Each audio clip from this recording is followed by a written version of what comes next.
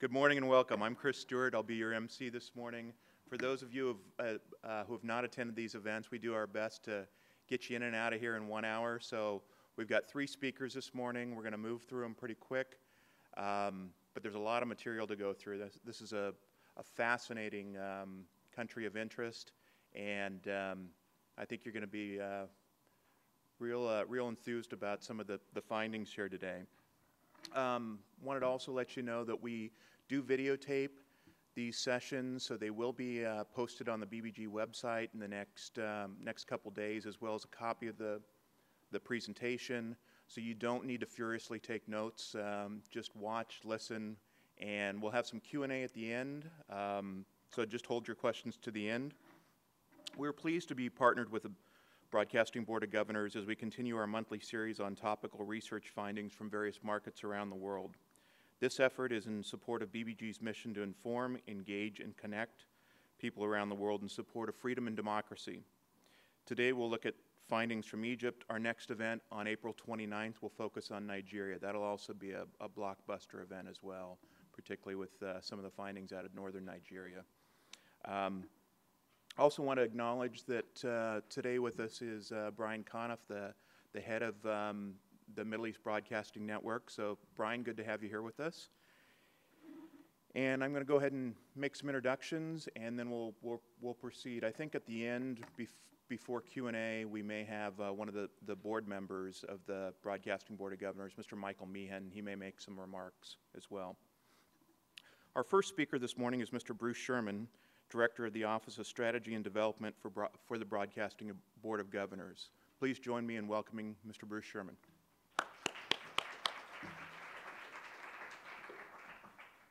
Thank you, Chris. Welcome, everybody. This is going to be, again, very brief because we do have a lot of material to work through. I just want to say on behalf of the Broadcasting Board of Governors that we are likewise pleased to be partnered with Gallup. We are intent on, through these briefings and sharing with the public insights from the research we do around the world. This is, of course, taxpayer-funded research, and we are keen to share insights with a broader community. We do that not only because we want to make people aware of the environments that we're operating in, we also do it because there are many interested groups in the countries that we reach with our broadcasts that can help us, in fact, understand our audiences and our markets better. So part of this in reaching out is to encourage you to ask questions, encourage you to be in touch with us about the work that you'll see presented here today so that we can have a dialogue with you. We have begun now in these briefings, for those of you who have attended these or have seen them on the web, increasingly to include attitudinal research that comes from the Gallup World Poll.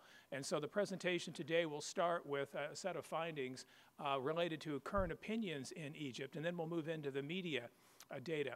We do that because we believe it's very important to understand not only the media environment, but understand what's on people's minds.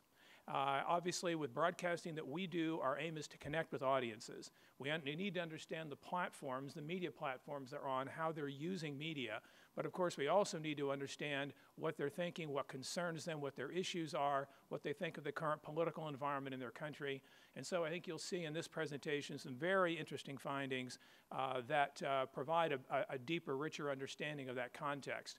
And then it's in that context, the overall strategic context, political and media, that we shape our media strategies. So research at the BBG is not an academic exercise. It's an exercise to help us inform our strategies, to connect with audiences, and to fulfill the mission that Chris mentioned. So thank you all for coming, and we'll get right into the presentation.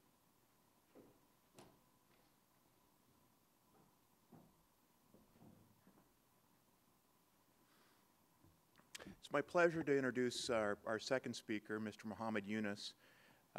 Mohammed is a senior analyst and senior practice consultant here at Gallup. He spent a significant amount of his time focused on the Middle East and is considered a public opinion expert on Middle East topical issues. So please join me in welcoming Mr. Mohammed Yunus.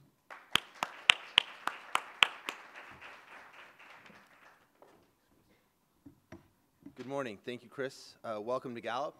For many of you, welcome back. So We're all excited to see the new media survey data that we have just gathered in partnership with BBG from December. But to set the context, we thought it would make sense to share a little bit of our contextual world poll data. The world poll, as I'm sure many of you have engaged it before, is an initiative started by Gallup in 2005, really aimed at getting a pulse of what the world is thinking, a better understanding of where societies are headed, how people are evaluating their lives, the problems that people are identifying on a local level. So since 2005, we've polled in about 140 countries a year, at least once a year.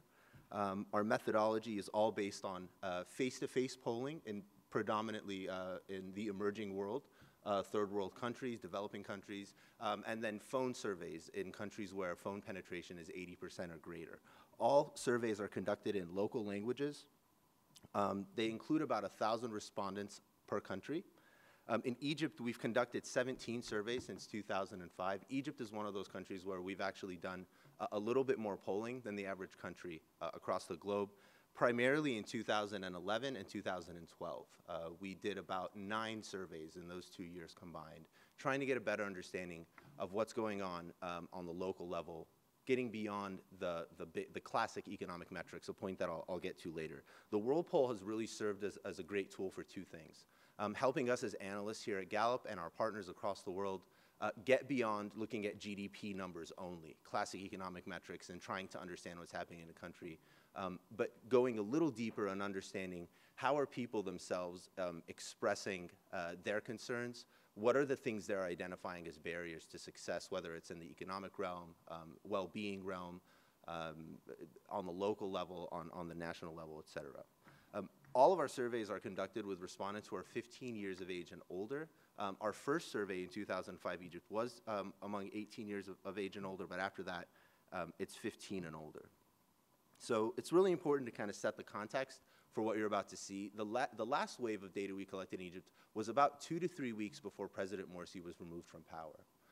We've actually released some of this data in some other research that we've done on our website that basically shows how things were really heading towards the inevitable outcome that we all saw take place on July 3rd in Egypt, with Morsi being removed from power. But one of the most interesting things to watch in Egypt for us has been life evaluation metrics. Gallup asked respondents to evaluate their lives in one of 2 ways, or actually in response to 2 questions. The first question is to ask respondents to evaluate their current life on a scale from 0 to 10, where 0 is the worst possible life they could imagine, and 10 is the best. The second question is basically asking the same question, but for them to guess where they'll be in 5 years from now. Based on your answer to those questions, so for example, if you answer a 7 or higher for your life today, or an 8 or higher for your life in 5 years, you're placed into one of 3 categories. The best category, or the highest ranked folks, are in the thriving category. Folks who rank their lives the poorest are placed into that suffering category. So they say, for example, a 4 or less on their life today and their life in 5 years. What we've seen in Egypt has been very interesting. And what I want you to focus on is that middle line. That's suffering. That's the rate of suffering in Egypt. I've marked for you where we saw the January 25th uprising and Mubarak stepping down. But you'll notice that suffering was increasing rather noticeably between March of 2009 to just the end of 2010. You'll also notice that that bottom line, thriving, has also been decreasing all the way from 2005 straight through 2011. Now, what's interesting about Egypt in particular is right about that time, what we saw is GDP per capita in Egypt was actually improving. And that was very unique for some particular countries. Egypt was one of them. Tunisia was another, where GDP per capita was either holding steady or improving, but life evaluations were continuously declining. Right now, you'll notice in June, at least, of 2013, 34% of Egyptians fell into that suffering category. That actually put Egypt to be the highest, with the highest suffering rate of any other country in Africa for 2013. But the more important point to keep in mind is this. So this was GDP and well-being, or particularly the thriving rate in that darker green color in Egypt, right around the time that Mubarak was overthrown. Completely different country, completely different situation, but here's Ukraine. And that's that thriving line, that dark green line at the bottom, continuing to plummet as GDP holds steady. So I have to be really careful and say, I'm not saying that this metric predicts stability or instability, but it's an important metric that we follow, and it's proved to be one of the most useful in terms of figuring out how people themselves on the local level are evaluating their lives, in addition to sort of following the media narrative and what people are saying in the media space. We also ask a series of questions across the world on national institutions and national mechanisms. So one of those is confidence in the national government. And you'll notice that from March 2011 all through the SCAF period, and really for the first half of the Morsi period, from June to about November, confidence in the national government sort of held on. Of course, November 2012 was when President Morsi made the constitutional decree that aroused a lot of anger on the streets of Egypt and is now seen as kind of a watershed turning point moment in his presidency. But a really sharp decline through June 2013 in just 7 short months or 8 short months, from 57% confidence to 29% confidence in the national government. Approval of leadership also crashed. This is approving of the job performance of the leadership of this country. This is a question we ask in every country across the globe where we can, and you'll see that approval of country leadership also followed confidence in national government for Egypt, leading up to Morsi's removal from office. We also asked a series of questions throughout the past few years in Egypt on support for various political parties and groups. So we ask about support for the Freedom and Justice Party. We also ask about groups like the Muslim Brotherhood. We asked about the Noor Party, the Free Egyptians Party, and a series of other smaller parties. But just to sort of drive home this point of how things have dramatically shifted in Egypt, this is support for the Freedom and Justice Party. I've demarcated for you there the post-Mubarak parliamentary elections, where both the FJP and Noor Party were the first and second party to clean up house in a very commanding way in those elections. So you saw support for them actually eclipse their actual representation in parliament at 67% in February of 2012. It's interesting to note that unlike support for the national government or support for the leadership, support or confidence in the FJP actually began to tank a little earlier in April of 2012. So it was already starting to settle in April of 2012. It wasn't until June of 2013 that Morsi was removed from office. But confidence in the FJP really declined rather quickly after their arrival to parliament. Confidence in elections has been a really interesting item to follow in Egypt. And one of the most dramatic shifts I think we've seen in the world poll on this item in any country. Not surprisingly, in 2009, and this is a great slide to demonstrate people sort of willing to express an opinion that might not be a very convenient or comfortable one to express in some countries. In March of 2009, only 28% of Egyptians said they had confidence in the honesty of the electoral process in their country. That rose noticeably after Mubarak was removed from power, but then the delay in having those first parliamentary elections, we did see a lull in the confidence of the honesty of elections. We also saw a lull in the confidence of several institutions in that period in Egypt. But reaching a peak in January of 2012 at 89%, people saying they had confidence in the honesty of elections,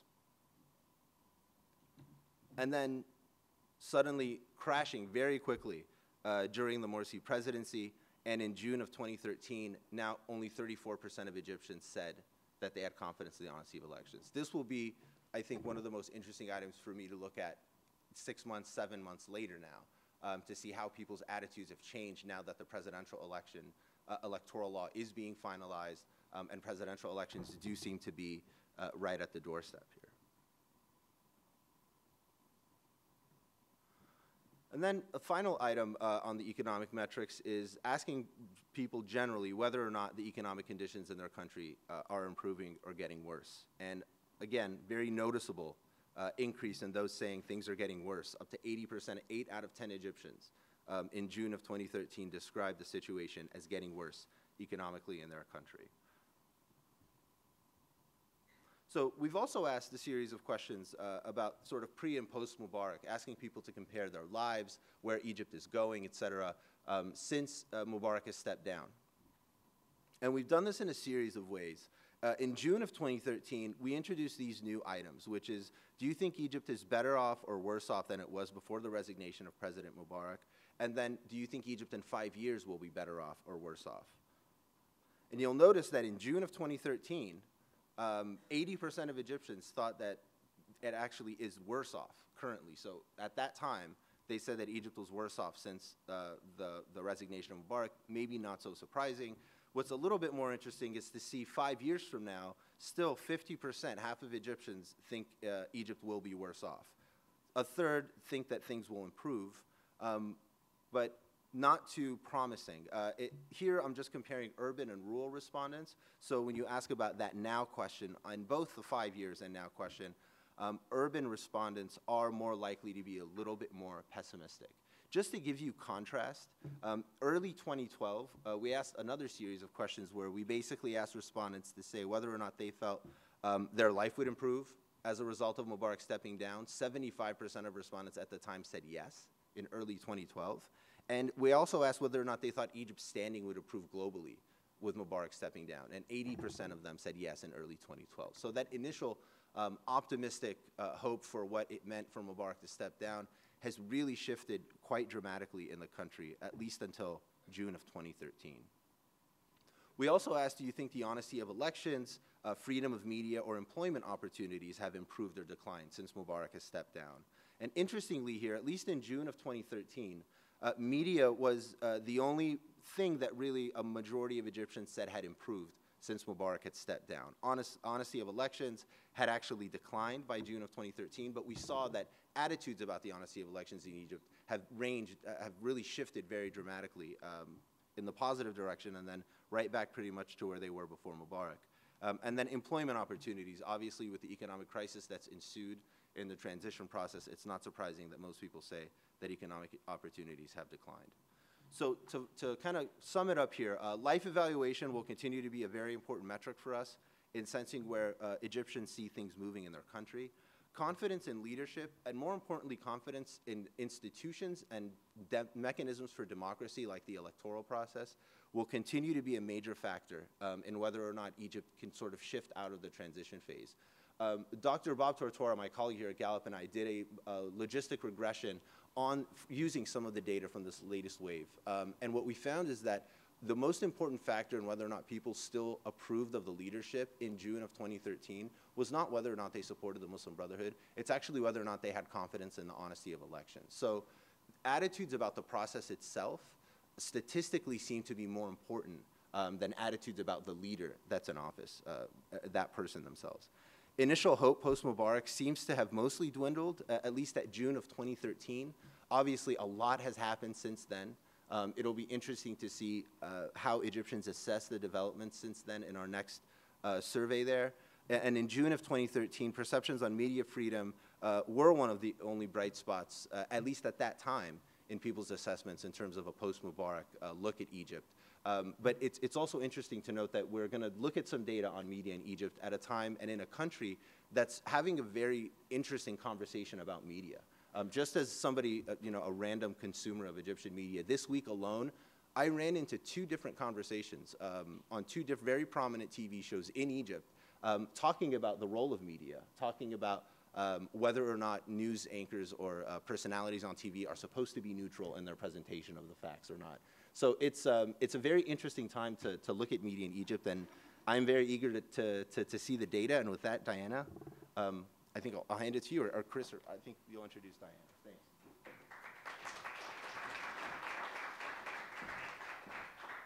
Thank you, Mohammed. Our next speaker is Ms. Diana Chorachek, who's the Director of Audience Research for the Middle East Broadcasting Network. Prior to her tenure at MBN, she spent 18 years in the federal government as a researcher primarily focused on the Arab world, on economics, public opinion, democracy, and a host of other issues. So please join me in welcoming Diana.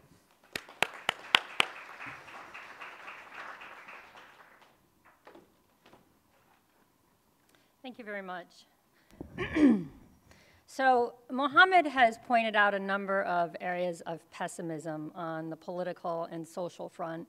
And what I'd like to do now is to look at some of our more recent media data to see if there's more room for optimism on the media front, as Mohammed suggested. So first of all, let's look at where the data that I'm going to be talking about come from. Well, the BBG commissioned Gallup to conduct a national media survey of 2,000 Egyptian adults aged 15 and older.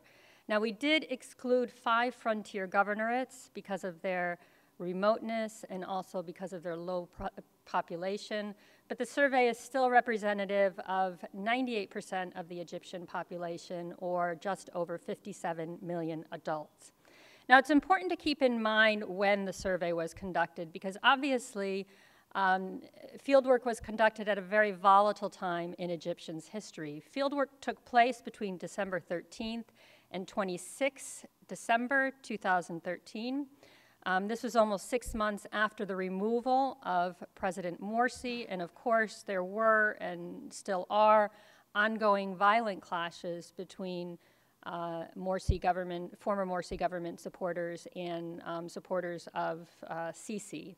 Also worth noting is that one day before fieldwork ended, on December 25th, 2013, Christmas Day, the Muslim Brotherhood was declared a terrorist organization.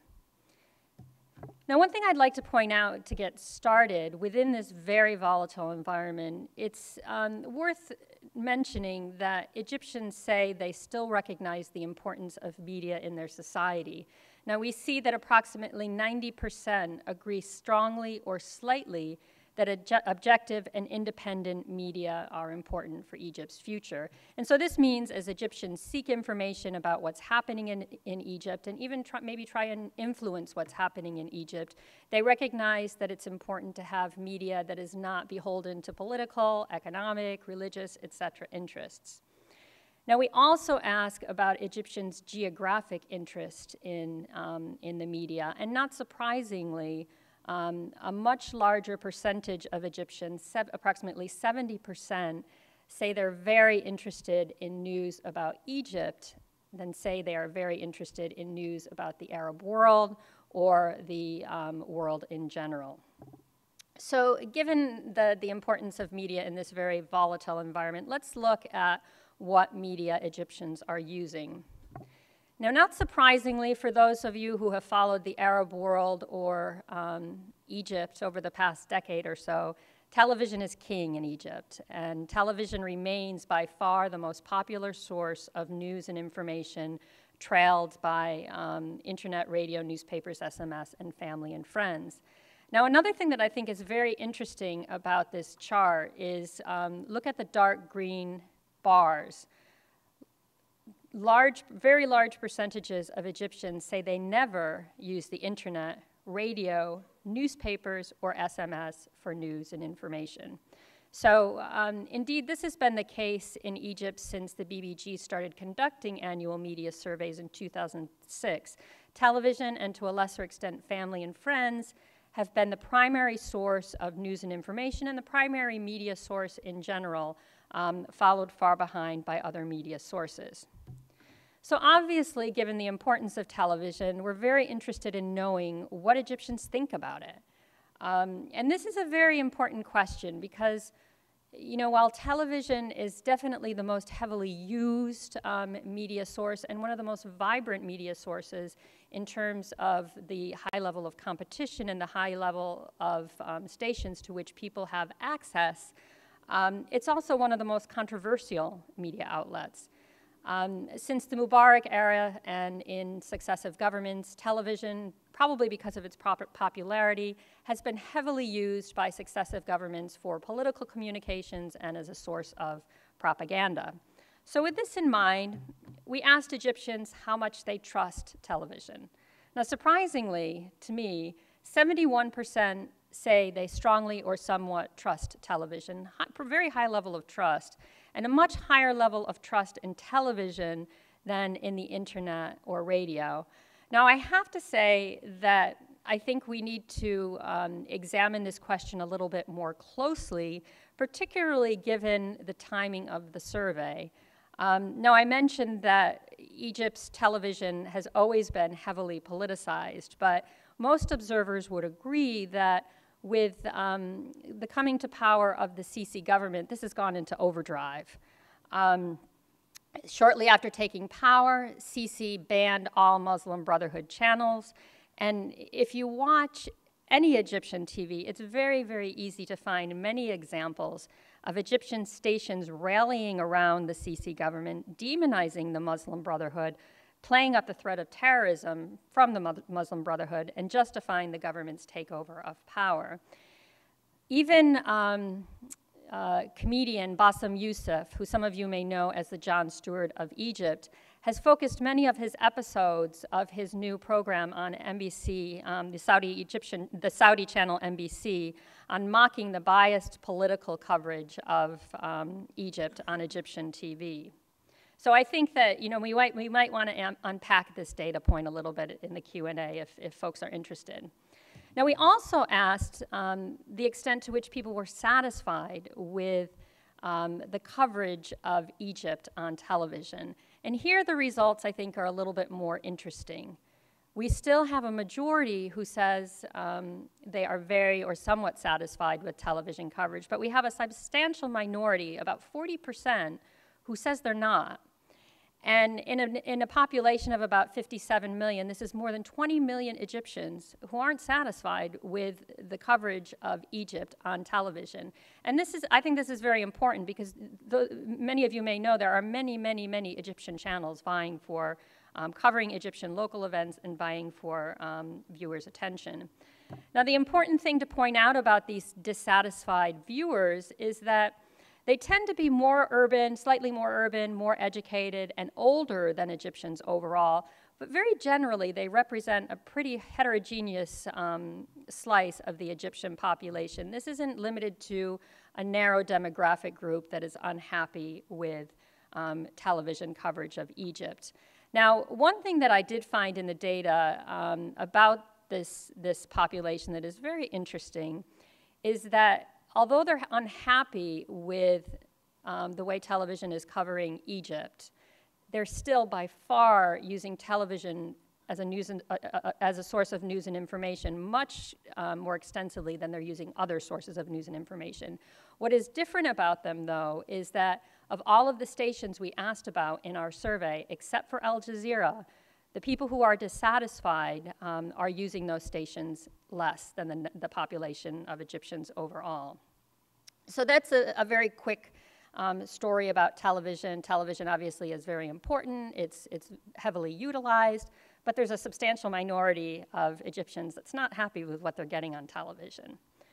Now, television obviously isn't the only media that matters in Egypt. Let's look at the internet. Internet is obviously used by a minority of the population, although its usage is higher among 15 to 24-year-olds. It's important to point out, though, that internet use is gradually increasing. Additionally, it's also worth noting that the people who are, the minority who is using the internet in Egypt is really using it with enthusiasm, and they're really taking advantage of all of the alternative information sources to which they can gain access by using the internet. They're moving beyond TV. They're moving beyond these often politicized narratives about the environment. Among past week internet users, 80% have accessed the internet in the past week to get the latest news. Now remember, the number I gave you for Egyptians overall accessing the internet for news was about 20%, so that's a substantial difference. 70% have accessed the internet in the past week to watch online video. And obviously many of these online videos have political overtones. Some are entertainment, but there are also many videos with political overtones. They're also heavily using social media sites such as YouTube and Facebook. Now, all of that being said, you have the substantial minority that's heavily using the internet. But all of that being said, there's a huge caveat that we have to keep in mind. Most Egyptians have never used the internet. Our survey shows that 73% of Egyptians say they have never used the internet. And this includes half of 15 to 24-year-olds, 70% of 25 to 34-year-olds, 63% of men, and 83% of women. And I think that this is important to keep in mind. You know, we talk a lot about, there's a lot of coverage of the democratizing influence of the internet and the success of the internet in creating a more pluralistic society. But I think we have to think about the extent to which that's true, given the fact that most Egyptians don't have access to, haven't used the internet. Now, when we ask people why they haven't used the internet, it's the primary reason, it's not because they don't want to or they don't have access. The primary reason is they don't know how. And it is true that those who don't know how to use the internet are more likely to be women than men of a mix of ages in urban and rural locations. But still, 41% of men who haven't used the internet in the past week say it's because they don't know how. So the final media source that I'd like to mention is mobile phones, our mobile phones. Now, mobile phones access is very different from internet access. It's second only to TV in the percentage of people who have access to a mobile phone. A recent World Bank report that I suggest you look at, it's very good, on mobile broadband, indicates that subscriptions to mobile broadband have increased much faster than subscriptions to fixed broadband, suggesting that maybe telephones increasingly will be a source that people can use to get news and information.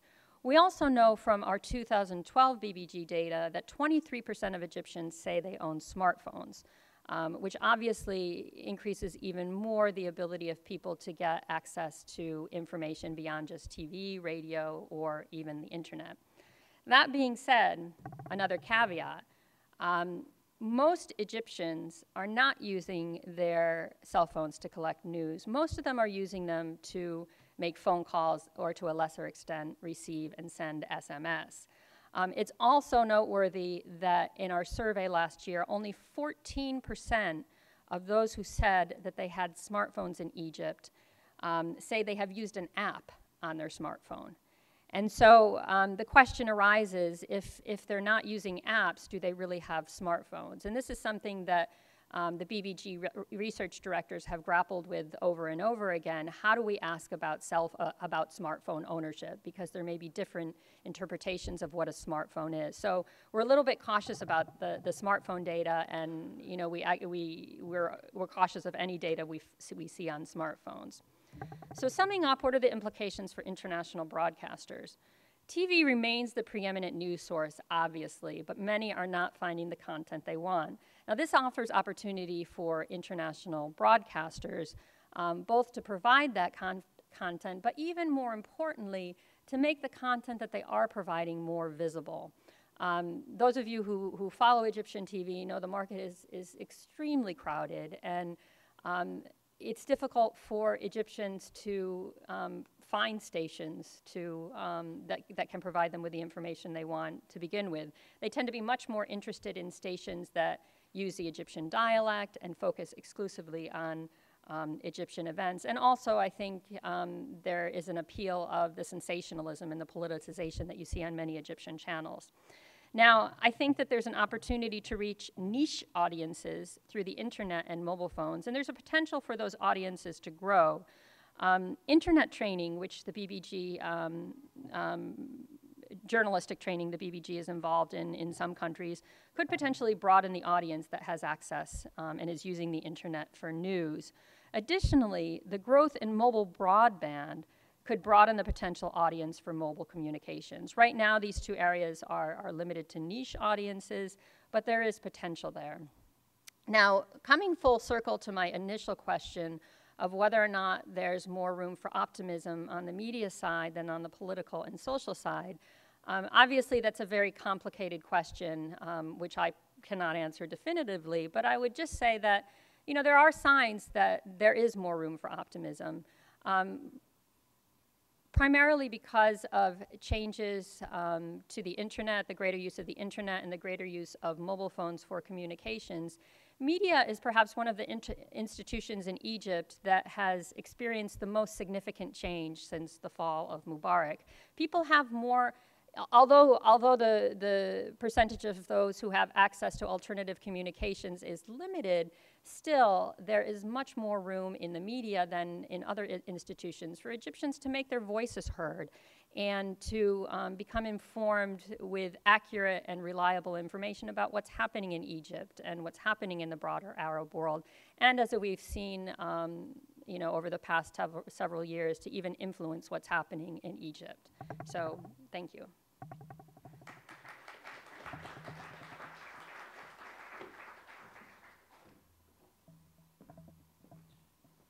Thank you, Diana.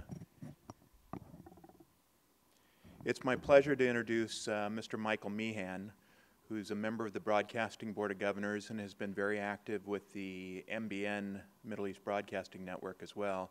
I know that Michael was recently in Egypt and wants to make a few remarks this morning. So please join me in welcoming Mr. Michael Meehan.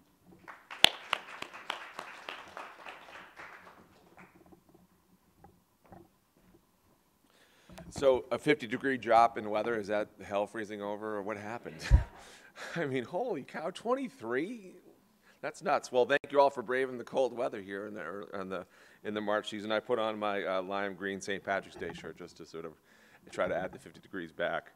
But thanks for your work and your presentation today. And you know, the board, in my time on the board, we've you know, constantly trying to figure out where to go. It's a very dynamic, fluid situation in Egypt. As Chris mentioned, I was there in December. We met with some of the private television stations, you know, to see on the ground. We have some amazingly heroic journalists on the ground there. I was there with Brian Conniff and opening a second season of some interesting programming that MBN's been doing with some young people from different sections of Egyptian life. It's pretty fascinating work that's happened there, and I know that as a Pan-Arab television station, and the work that we do both with SAWA and at MBN is inspiring to me. And really, I was impressed just in the time I've been on the board how far MBN has come and SAWA has come in terms of just being part of the culture there. The ability for, you know, a U.S. taxpayer-funded television station to negotiate with private TVs in Egypt to get some of our programming on, you know, in front of more eyeballs than you might normally get. I mean, clearly our experience during the politically correct situation around January of 2011, I guess, depending upon which side you point to.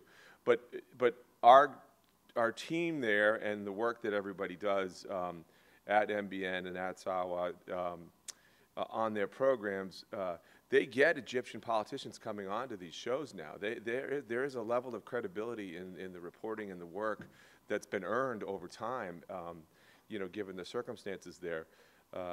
You know, when we went, we stayed at the Marriott, and you know, 2 weeks later, the Egyptian government was arresting journalists at the Marriott for doing journalism. So, you know, it's a very tough situation that people are in, and I'm mindful as we think about these things on the board about the best way to do the work that we do.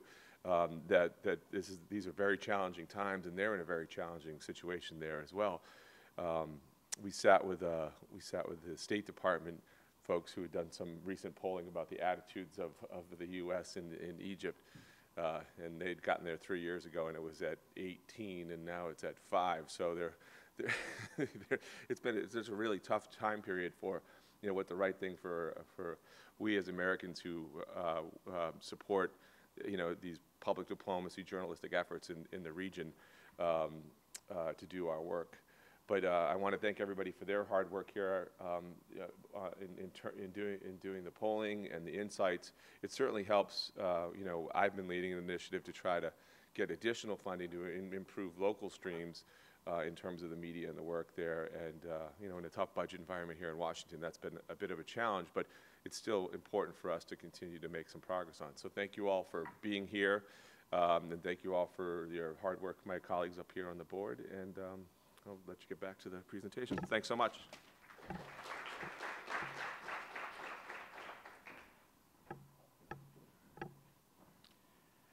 Thank you, Michael. We now have some time for questions. My colleagues have microphones. If you just state your name and your organization and who your question might be directed towards. Right here. We've got a mic coming to you. Thank you. I have a couple of questions, I think, for both speakers. The first is more technical, and the second is more political. The first is, how do you ensure that your sample is fairly random and representative of the Egyptian population at large. The second question is that Al Jazeera has been a very controversial but influential channel. I didn't hear anything about Al Jazeera. Was it covered at all, or did it come in your survey? Thanks. I can answer the Al Jazeera question quickly. Yes, there has been a lot of controversy surrounding Al Jazeera, and we did ask about it in our media survey. We have found that the reach for Al Jazeera, as well as the reach for many other international and pan-Arab broadcasters, has declined. But according to our survey, Al Jazeera is still the most popular non-Egyptian television station in Egypt in terms of past week viewership. And in terms of the way the sample is gathered, actually, if you want more detail, there's something called the World Poll methodology document on our website, gallup.com. But just so you know, it's in Egypt like it is in the rest of the globe. It's based on the latest census data in the country. It is definitely aimed at being nationally representative. For Egypt, there are some governorates where we don't poll the border governorates. It eliminates about 1.8% of the population. But other than that, it's mirrored to represent the way that the Egyptian population looks in terms of age, rural, urban dwelling, income levels, whether you're literate or illiterate, a PhD, or somebody who's can't read or write their name, you have an equal chance of being interviewed. It's not a poll of Cairo and Alexandria. It really is a nationally representative sample of Egypt. And Egypt actually is one of the places where we have one of the highest response rates for the World Poll. So the Middle East generally, the response rates are astronomically high, usually above 70%, with the exception of Morocco and Israel for some reason. But Egypt is actually usually in the low 90s in terms of people very actively wanting to express their views and what they see happening around them. But the World Poll document is on, the methodology document's on the website if you want to get into the more technical details. Great. Next question. Right there. Thank you very much. Dan Srivni from the State Department. Excellent presentation. I have one question for each of the panelists. For Mr. Yunus, among the institutions and confidence indicators you talked about, you didn't mention military. So if you could cite any statistics from the most recent polling on that. And for Diana, in terms of media use in Egypt, do you have any information that might correlate with indicators of population that is most active either in civil society or in the political process as a particular audience? Thank you. Mohammed? Great. So in terms of national institutions, we did ask questions about the military in Egypt. We have for several years. We didn't ask it in June 2013 because we actually ended up wanting to ask other questions about what was happening in the country. But the military actually has been, and SCAF specifically, we actually added another question just on SCAF. Those two have been among the institutions that receive the highest approval ratings consistently. Even at times when things were not going well for SCAF at all in Egypt, confidence in the military remained at about 90%. It actually looked very similar to the US metric for confidence in the military. So SCAF and the military generally have been one of the national institutions where we haven't seen confidence waver so much. I would imagine now, obviously that could have changed, but it also might not have. It was very surprising to people to see the support for SCAF in the military at some points in 2011 and 2012. I remember sharing some of that data around town and in the region, and people were really sort of wowed by that.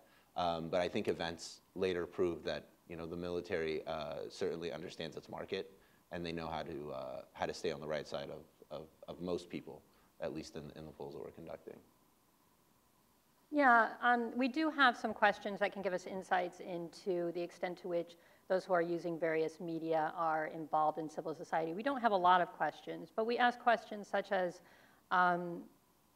to what extent do you share information with your family and friends? To what extent We have questions to ask about the extent to which people collect news. So the people who collect news more frequently and who pass on news more frequently could be seen as those more active in civil society. So we do have a few questions that can get at some of those insights. Okay, next question, right here.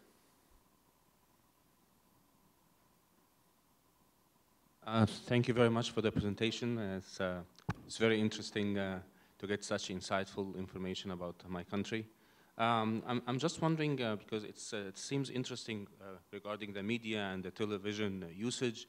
Did you happen to have like a more depth information about what type of television viewing? I mean, like, do they watch news or they watch TV series? Because being an Egyptian, I know that most of the Egyptians are not watching TV for news. They are watching it either for talk shows or for drama. And this is very significant and very impactful if you want to do some campaigning or public awareness. My other point is, did you happen to have also some breakdown of the TV sources? I mean, is it public TV? Because you were talking about politicizing the TV. We might agree or not that usually the public one is more politicized than the private, but it's interesting to know the tendency of who watch what and the demography of who watch what. The last question for Mohammed is, you mentioned that, my understanding that the last poll or the last survey you did it on June 13th, is that right? Yeah, June 2013, about two and a half weeks before. Since then, you haven't done any surveys? No, so we're hoping to go to field relatively soon for this year's It would be interesting to see how the tendency develops in most of the correlation between the GDP and the thriving and the prospect in the next 5 years. That's very interesting to know. Yeah, definitely, because the narrative has certainly shifted. The attitude has shifted. Right. So right. I'm extremely eager to. It's interesting, though. Thank you. Take a look at that data. On the other questions, yes, it is true that Egyptians, as I think most people, tend to watch entertainment more than news. We do know, however, we ask Egyptians the extent to which they're interested in different topics on television. And the largest percentage by far says that they're interested in news. So they might not be watching news all the time, but they say they're more interested in news than healthcare, than sports, technology. I can't remember what the other categories are. And I also think that there's an interesting dynamic in Egypt. You know, I'm sure you've noticed the entertainmentization, I don't know how you would use that, of news broadcasts. I mean, why is Bassem Youssef so popular? Because he makes news entertainment. Even, you know, Ibrahim Isa and what's the guy on El Fara'in, Tawfiq Okasha, they're entertaining. And, you know, do people watch them because they like what they're saying, or do people watch them because they're fun to laugh at and they're entertaining? So, you know, I think that is definitely true, and that's probably a trend that we see. You know, we see that in the United States too. We probably see it in other countries. In terms of the breakdown of what channels people are watching, the most popular channels, and this has always been the case since, as I said, since we started conducting surveys in Egypt in 2006, the most popular channels are always the Egyptian channels, you know, the Al Hayat, the CBCs, the Al Tahrir, the Al Nahar. But when we ask about news, the most popular stations tend to be, well, Al Jazeera is still very popular, but Al Hayat is popular for news as well. So there's a mix. And you were making a point on Al Jazeera earlier that just because people are following it, it doesn't mean they sort of, it's like the Rush Limbaugh thing.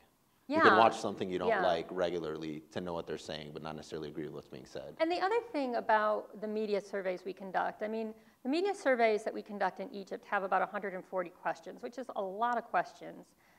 You know, you go into people's houses and you interrupt their day for an hour, and most people don't have an hour to sit and answer questions, but they do because they're very nice and they like to have their opinion expressed. But we can't get into a lot of detail in terms of you know, why people are watching different television stations. We know very generally that Egyptians are more interested in entertainment than they are in news, but they're still very highly interested in news. But we don't ask a lot of follow-up questions in terms of, do you watch this program on Al Jazeera for news? Do you like this program on Al Jazeera and not like this program on Al Jazeera? Do you trust this program on Al Hayat and not trust this program? So there are a lot of questions that we can't get into in these national surveys and that we tend to look into more deeply in qualitative research. I just wanted to add that, thinking about the media space in Egypt is particularly fascinating from Washington for two reasons. The first reason is that Egypt really right now is, whether, depending on your politics or irrespective of your politics, it's really having a post 9/11 moment. The average Egyptian is more scared now about terrorism than they have ever been in their sort of recollected history. So that's definitely playing a role. And the reason I say it's fascinating from Washington is because the media narrative in this country really took on a very interesting kind of turn after 9/11. And certainly through the Iraq War. So it's been interesting to me to sort of compare and contrast the media reaction primarily in Cairo to the media reaction in the US with regards to the terrorism thing. The other thing is, as the media space in Egypt has opened up, and from everything Diana sort of just described about it, it seems like it's just looking more like the global media space. I mean, media that's beholden to political interests, religious interests, or economic interests, that sounds to me like a lot of the media here in the US or in Europe. The idea of a neutral person to kind of tell you the truth of the news is very much kind of a lost thing in many societies. I wouldn't know where to go to get that here in the US, maybe PBS or something. And I think that's, when we ask about the Egyptians' favorite media sources, that's why we always see family and friends as an important source of media, the most important source after TV. And the question I have, which remains to be answered, is to what extent will mobile phones, for example, become a proxy for that news, or to what extent are they already becoming a proxy for that exchange of news between family and friends? And that's something that we don't really have a handle on right now. Next question, right here. My name is Amin Mahmoud. I'm with the Center of Egyptian-American Relations. One comment about what Mohammed said about Egyptian people like the military, 90%, and that's true, because the military is us, the Egyptian people. I served 3 years. Everybody in Egypt have father or son or brother, or everybody in the military. That's why it always will be 90%.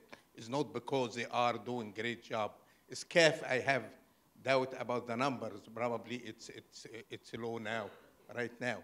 The second thing about the media, we didn't discuss the freedom of media, freedom of speech in the media, which during Morsi time, and I'm not supporting Morsi for say, but during Morsi time, he never closed anything, or maybe stopped one station and came back, but he never closed any media. He never stopped or arrested anybody.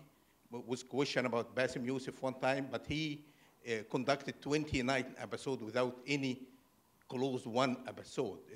Of course, we know now he had 2 episodes, and then they stopped him, and he came back, and is a questionable every week, and so on. Then the freedom in speech in Egypt is different. We have state media, majority, and all private media working equally to the state, because they are, all of them, they receive their message from the military. That's the truth which we know. There is no freedom in the media, which is disaster, but that's what the Egyptian people listen to. Yeah, can I comment on that? First, let me comment from the data. Actually, one of the data points I did show was that in June of 2013, most Egyptians said that freedom of media had improved since Mubarak. And then if you recall, I mentioned it would be interesting to see where that's gone. The other thing is freedom of speech. Egypt, we've asked a series of questions all across the world about if you were to draft a constitution for a country, sort of theoretically, which of these freedoms would you sort of insist would be in that constitution? And freedom of speech is one of the things we ask about. And Egyptians have been very consistent at very high rating supporting the concept of freedom of speech. So freedom of speech is not arguably sort of, not something Egyptians want, or it was certainly a big part of the January 25th movement. It was certainly a big part of sort of the Mubarak's last years in opening up the media space from 2007 through 2010. So the data definitely does play out that people had a positive perspective on where the media had come until the middle of June in 2013. That's where the data is on that. I also think that, when we're talking about data, we're making generalizations. When we're talking about national surveys, we're making generalizations. So the issue of media freedom, I think that there are areas where you can find, even on television, there is more media freedom, and then areas where perhaps there's less media freedom. If you look at Yusri Fauda, for example, he's used television as a platform to protest some of the Sisi government's attacks on protesters. And that's pretty remarkable that he's still on TV, but he complains about the military's intervention on Twitter and in other places. So even on TV, and of course in the internet, and with mobile phones, there's kind of a push and pull. So you one step forward and one step back, but there are definitely signs that there's more room for dialogue than there was before. Although I think that there's a difference. There's definitely a difference between the conditions under Sisi and the conditions under Morsi. The television environment, at least, is much more, well, not just the television environment, is much more restrictive. But that doesn't mean that people can't get their messages out. They just have to find different ways. And that's also, not in all fairness to anyone, just to make it clear, a lot of the messages that were being shared on Egyptian media were not ones that were supportive of freedom of speech or freedom of expression or a difference of opinion. I think the challenge is not having more voices. The idea is really to encourage a space where, a difference of voices can be heard. So a lot of what was happening on many of the stations that got shut down at the end of Morsi's time in office, quite frankly, would not have been protected speech here in the United States. Mm-hmm. So that was also a component of what happened. That doesn't mean that a lot of people got shut down that weren't doing that. But, in just to kind of live in reality, a lot of what was happening on those stations, it wouldn't fly in Western Europe or the United States, because it primarily was an incitement to violence, an incitement to intimidating people at the media center, an incitement to all kinds of activity that isn't usually considered as protected speech. But that's not to say a lot of other protected speech was clearly shut down. We've got time for one more question. Back to you, sir. I have two, but very short ones. Why did it take you 7 months or 8 months to reveal information of something you collected in June? The second question is that why in your curves there was no impact of the Supreme Court of Egypt declaring the parliament as null and void? Yeah. Actually, the answer to your first question is we didn't. If you go to our website, you'll see that we actually, some of this data, we released it maybe in August. So we didn't wait. It's just that we had this event, so we wanted to share some of our data from June. Your second question was? Yeah, so we did actually see an impact. If you see from when the parliament was dissolved, confidence in the honesty of elections declined dramatically. So that could arguably be one outcome of one of the highest courts in the land coming out and declaring the whole process void, is that people actually, surprise, surprise, lose confidence in the process. So that could be one of those indications. I'm not sure what kind of other indications you would be looking for. Support for FJP also declined after the dissolution of parliament.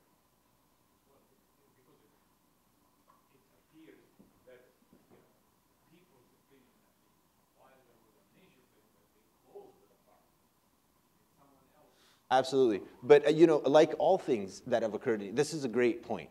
As all things that have occurred in Egypt since 2011, events tend to follow sort of where the street is moving. So at the time that the parliament was announced dissolved, it certainly had lost a lot of credibility at that point in history, in its lifeline. So, it's kind of like the chicken or the egg.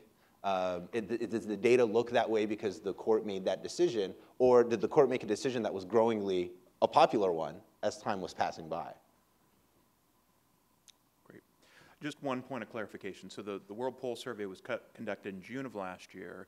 The media survey that Diana talked about was conducted in December, and that's in your briefing documents. That'll also be in the presentation that will be posted along with the video on the BBG website in the next couple weeks.